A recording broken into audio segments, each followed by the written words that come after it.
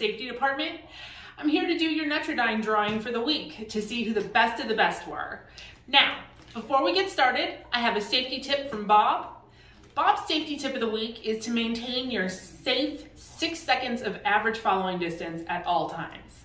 Now, let's move on to the winners. And remember, in order to get a drawing, every day you have over 1,000 points, you get an entry. Every day you have average following distance of 3.9 seconds or higher, you get an entry. So if you maintain good driving habits, you'll get tons of entries. So let's see who our winners are with our new and improved safety box that I made from Post-it notes, packing tape, and safety stickers. So the #1 winner this week, who's gonna earn 20,000 bonus points, is Glenn Dellinger. Great job, Glenn. And our second place winner, who's gonna earn 5,000 bonus points, is John Samick. Great job, John.